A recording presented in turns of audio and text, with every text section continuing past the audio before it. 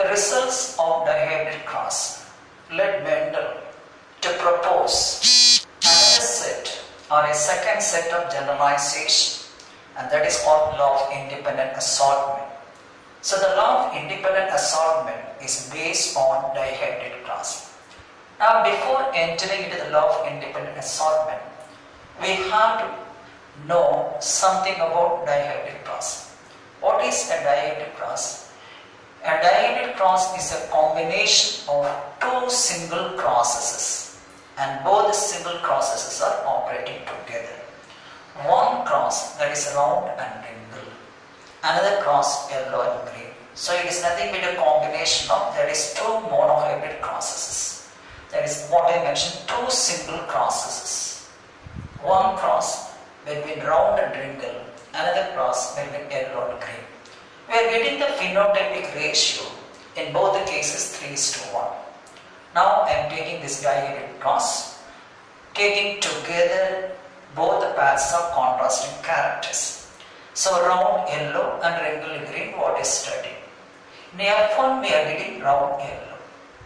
Now, how many round individuals are produced? Now if we are taking actually two places, we have the round character. See, 9 plus 3, 12, round. Round, round. These two are the dominant characters. So in two places we have the dominant characters expressed. And similarly if we are taking yellow, here just once again 9 plus 3, 12. 12 individuals are yellow colored. Now what about the recessive characters? If we are taking the recessive characters, for example green, in two places we are getting green. That is 3 plus 1, that is 4. 3 plus 1, 4. And also in two places we have, that is the wrinkled condition, the recessive character. So 4. So 12 is to 4. So if we are taking for example the round, that is 12, wrinkled 4. So round in this cross we are getting 12, wrinkled we are getting 4. So we are reducing the ratio, what we are getting 3:1. So when it just, that's why I mentioned about a combination of two single crosses. We are getting the same monohybrid phenotypic ratio here too, but the number is multiples of 3. So 12 round and 4 wrinkled. If we are reducing the ratio, we are getting 3:1, the phenotypic ratio. Similarly, if we are taking for example yellow, green. Again yellow the dominant character 12 in number, and the green just we have 4. Again we are getting the ratio 3:1. So it is nothing but the multiples of monohybrid cross ratio. 3:1, just we have 4, actually the gametes are produced. If we are multiplying, that is 3:1 by 4, we are getting what is called 12:4. So totally 9 plus 3, 12 individuals are produced in round case. And similarly for L, 9 plus 3, these two we are getting 12 individuals.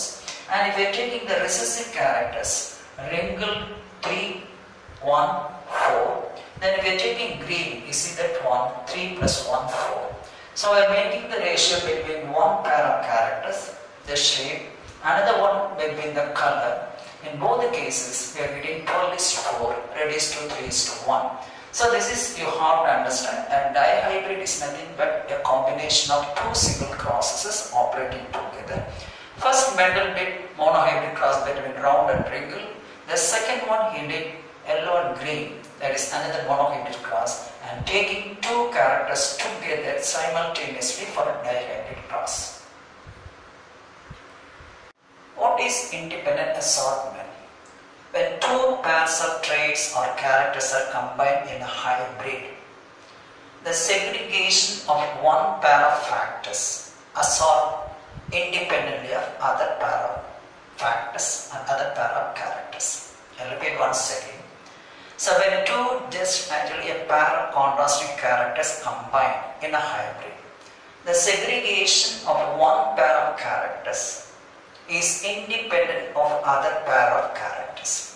Here I am taking one pair of characters, what is called the round, another one wrinkle. This is one pair of characters.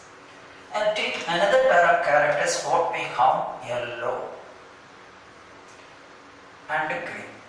These are another pair of characters.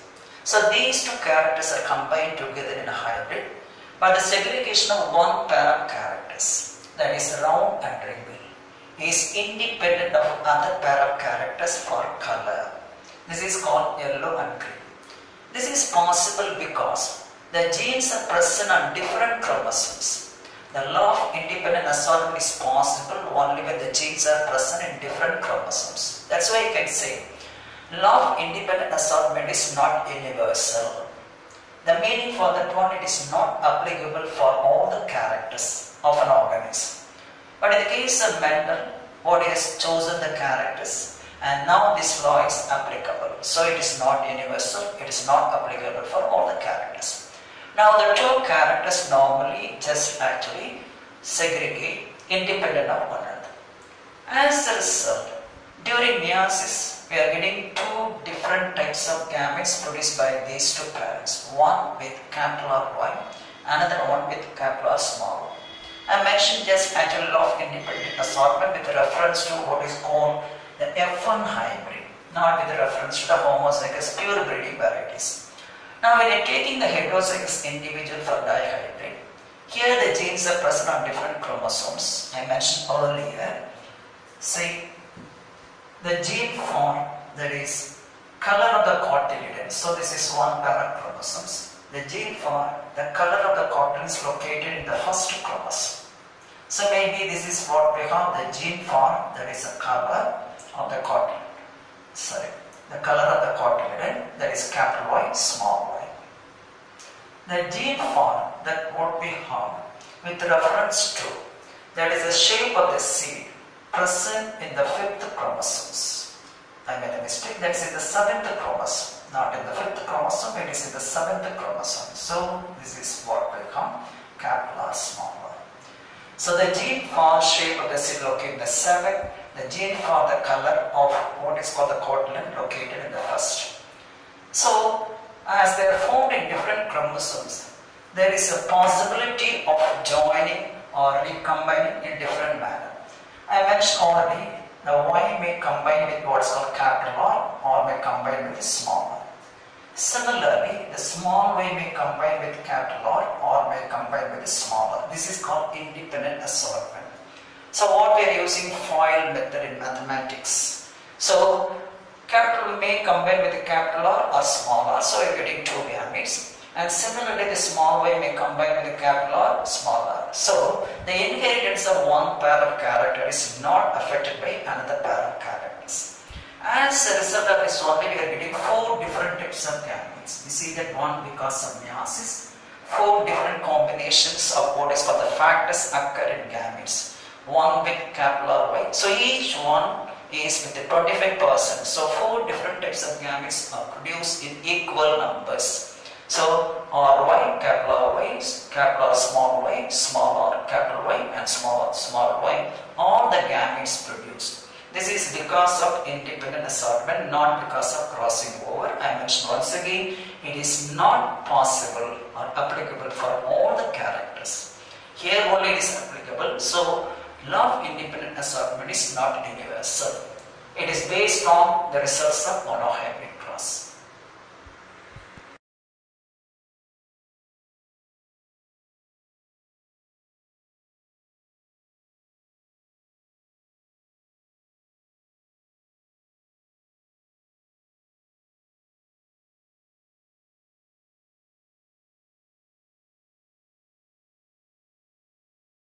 Significance of independent assortment. Number 1, it results in genetic diversity. Genetic diversity. So the meaning for that one, we can have individuals with the different kinds of combinations of genes, different what is called the genotypes. This is called genetic diversity. Different organisms, different individuals are produced, different kinds of rice, different kinds of mangoes. These are all the results of actually genetic diversity. The second one, if an individual produces dissimilar gametes, it is due to the consequence of independent assortment. So, production of dissimilar gametes. Production of dissimilar gametes by an organism. It is due to law of independent assortment, simply due to independent assortment. I am taking that one, simply independent assortment. This is the second one. Now, by means of law of independent assortment, or by means of independent assortment, or because of independent assortment, we have the maternal and paternal members of all the pairs. The maternal and the maternal and paternal members of all the pairs were distributed into gametes, so that we have received different chromosomal combinations leading to genetic variation. So, genetic variation. Through independent assortment, the paternal and maternal members of all pairs were distributed into gametes, so that we have received chromosomes of different combinations that results in genetic variation. So chromosomal combinations of different types produce which results or which leads to genetic variation. Then, in sexually reproducing organisms, we see that one, the different types of combinations occur. Sexually reproducing organisms, we have normally different types of combinations occur, leading to genetic variation. This is because of, that is, independent assortment. We can say in this way, in sexually reproducing plants or organisms, through independent assortment, once again genetic variation takes place. Genetic variation takes place in sexually reproducing organisms because of what is called actually independent assortment. So these are the four significance or advantages of independent assortment. But one disadvantage, what I mentioned, it is not universal. It is not applicable. Now, what is the difference between law of segregation and law of independent assortment? Just one statement I want to make. Difference. So, difference between one, law of segregation,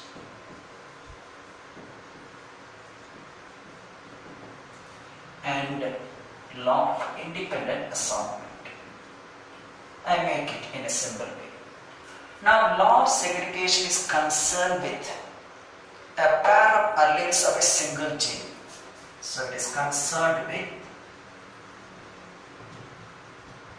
pair of alleles of a single gene. So, for the genes or for the alleles of a single gene segregate, it is concerned with pair of alleles of a single gene. Whereas law of independent assortment is concerned with, actually, it deals with the relation between the two genes. It deals with the relationship or relation between two genes. How far the genes are interacting together, in what way they are responsible for the expression of the characters. So this is the difference between law of segregation, law of independent assortment. So it is concerned with the pair of alleles of a single gene, for example capital T, small t. It deals with the relationship between two genes, for example round and then yellow, like that. Now it is based on monohybrid cross. It is based on monohybrid cross. So it is based on the results of dihybrid cross. Based on the results of, I'm simply writing based on dihybrid cross. Based on dihybrid cross. That's a major difference between the law of segregation and the law of independent assortment. Now let's talk about the molecular explanation of round and regular seeds. How far these characters are produced? This is because of the gene action in that one. That is called the molecular explanation.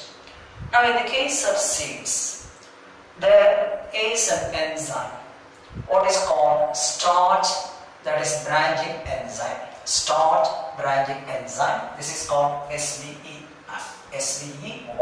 starch branching enzyme. That means starch exists in two forms, either in the form of a linear chain containing amylose or in the form of branched chain containing amylopectin. Now the branched chain is because of the enzyme starch branching enzyme 1, that is SBE1. Now this SBE1 is being produced when the seed matures, and this enzyme is encoded by the gene, the dominant allele or gene. So any actually normal type is called as a wild type. Any normal type is called as a wild type. After mutation, the resultant type is called mutant type. Now this round is a wild type. Its allele is capital. This R gene encodes for the gene, so encodes for the enzyme, that is starch branching enzyme 1. It is a protein. See, now the genes are expressing in the form of proteins. Now the enzymes are nothing but proteins. Now in the case of normal round seeds, the R allele produces what is called an enzyme. The enzyme converts the linear and branched starch, amylose, into branched starch. That is called amylopectin. That results in structurally small surfaced seeds. This is because of the gene expression resulting in the production of enzyme. This is the gene produces this one.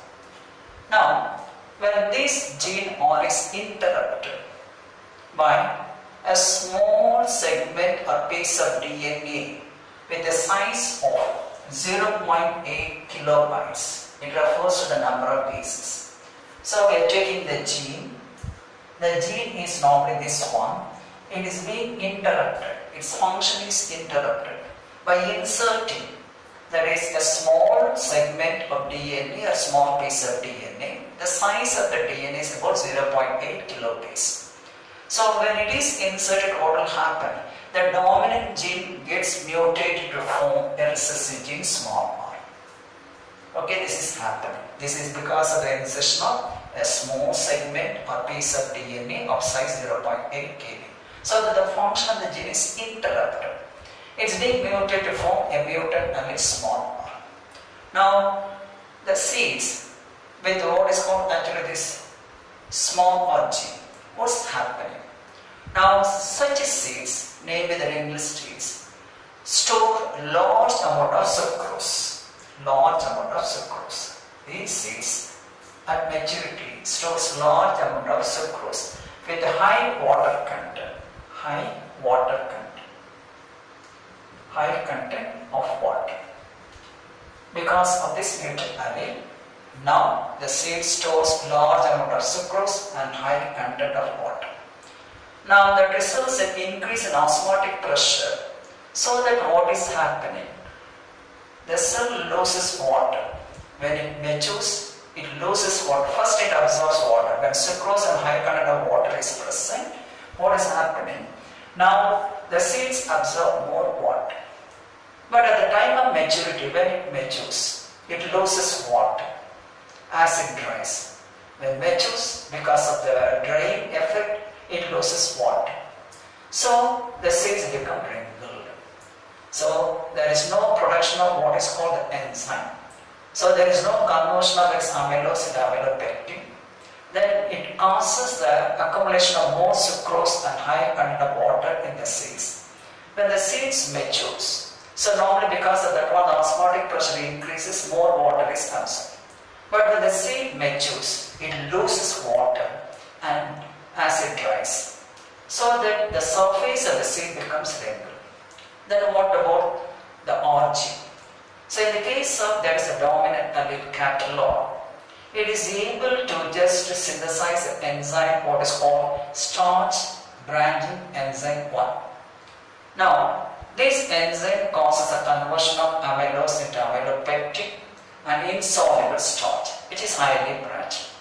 Now it is having what is called osmotic balance and minimize the water loss. There water loss occurs as the seed matures, but here the seeds are having osmotic balance. This is because of what is called the conversion to amylopectin, the carbohydrate, a branched starch. So that what is happening, it minimizes the loss of water. So there is no water loss. In the case of ringled seeds, there is a water loss at the time of drying of the seed when it matures. But here there is no loss of water because it is having osmotic balance. So the seed is having structural smooth surface that results in what is called the round seeds. So ringled seed is because of the water loss as the seed dries, because of the absence of enzyme, starch branching enzyme 1. So there is no conversion of amylose to amylopectin. So when amylose is there, it increases the osmotic pressure. As a result, the seed that is loses water when matures as the seed dries. So this is a molecular expansion or explanation of round and ringled seeds, how far these two seeds are expressed. We have already studied monohybrid test cross. Now we have to study dihybrid test cross. What is test cross? We have seen already. Crossing of an individual of unknown genotype with a homozygous recessive parent. Here unknown genotype, possibly you know that one heterozygous or homozygous.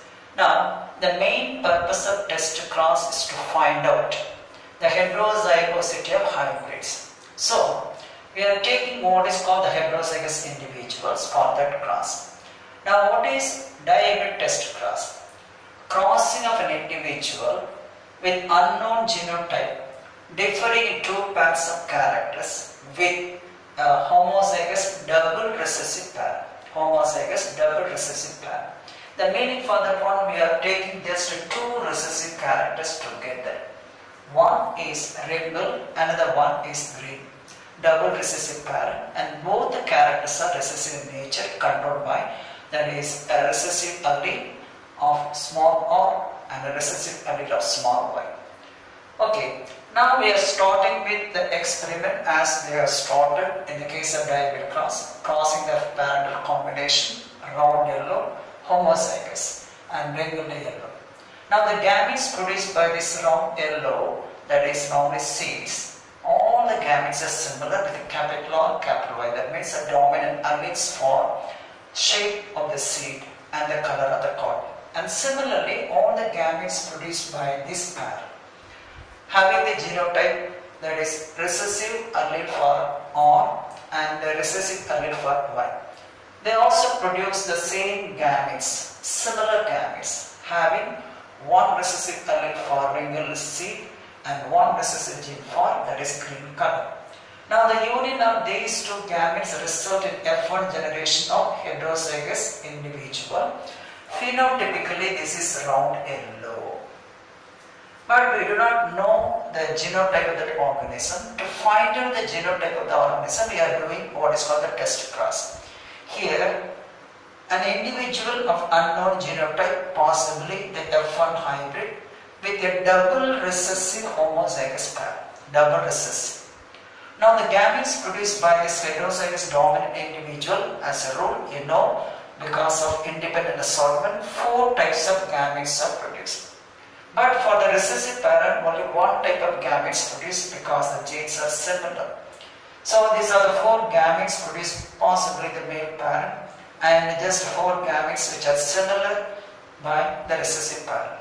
So all the 4 gametes are similar in the case of recessive parent. Now here in the case of dominant parent, 4 gametes are produced in equal numbers. Now I represent the same in the form of a checkerboard. Now through checkerboard, let us analyze the nature of the individuals produced while making a cross between a heterozygous dominant, that is round yellow, and a homozygous recessive, that is ringled green. Now there are 4 types of gametes are produced by heterozygous parent and only one type of gamete produced by the double recessive homozygous parent, that is small r small y. So we have the probability 1 into 4. So this gamete has a chance of fertilizing this one, that one, that one. So we are getting only possible individuals in the next generation, that is only 4. Now, as a result of the cross, we have received the following genotype. One with heterozygous, what is called round, then yellow heterozygous, and then heterozygous round, then homozygous green, then here homozygous wrinkle and heterozygous yellow, and here both the genes are in homozygous condition. So the probability of genotype is 1:1:1 ratio. Not only that, if we are taking the phenotype, we are getting round yellow, round green, wrinkled yellow and wrinkled green. All are being produced in equal percentage of 25. So here also the phenotypic ratio 1:1:1:1. So if in a hybrid class, the phenotypic ratio and the genotypic ratio obtained is 1:1:1:1, then the nature of the dominant parent involved is heterozygous dominant for 2 characters.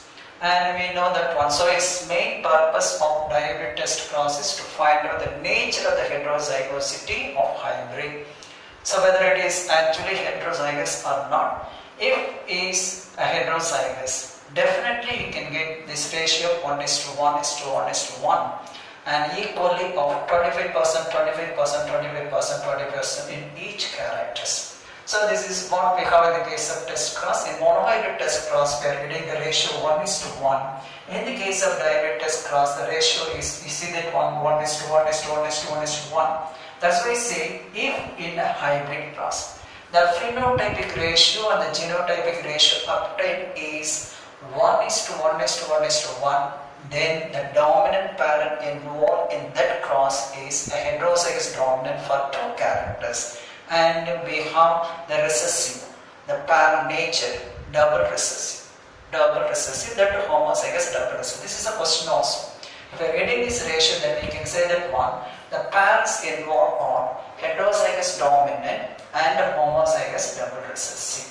Then only we are getting the ratio 1:1:1:1. So this is about what we have the test cross. Unlike the monohybrid test cross, there we are getting 1:1 only because we are getting only 2 phenotypes. But here we are getting 4 phenotypes. Also we have the ratio 1:1:1:1. Okay, this is about the dihybrid. Then we have to go for other characters. What we have related to one more cross, the trihybrid cross, in the next class.